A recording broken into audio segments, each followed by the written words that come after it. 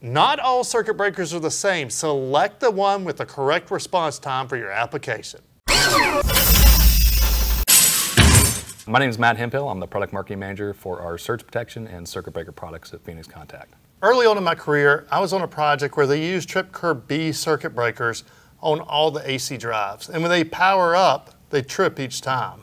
Why? Yeah, that's because when you power those up, they have a large inrush current, and what's happening is a B trip curve is sensitive to those inrush currents, and it will actually trip.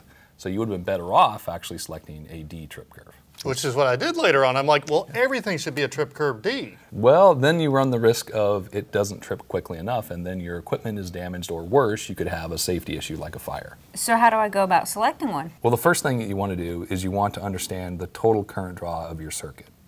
Okay, so you have to look at the nameplates of all your loads and total those up. So let's say those total 10 amps. Okay. What you'd want to do then is select a circuit breaker that has a nominal rating of more than 125% of that value. Okay, so roughly, let's say 13 amps is probably going to be appropriate for that load, or for that circuit. And then you want to make sure you understand what types of loads you're protecting.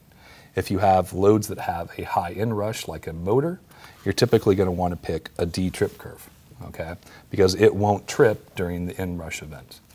If you have sensitive loads, you want to select a B trip curve. That's going to trip a lot quicker. To protect those sensitive loads. The most common trip curve, though, is going to be your C trip curve, and that's used for most loads. What's a trip curve on a household circuit breaker? Typically, those are C-type trip curves. What happened to A? I don't know. That's a good question. That clears up a lot of confusion I had about circuit breakers. Is there anything else we should know? Yeah, a big topic that comes up a lot is the difference between a 49 circuit breaker and a UL 1077 supplementary protector. And click here to follow us over there.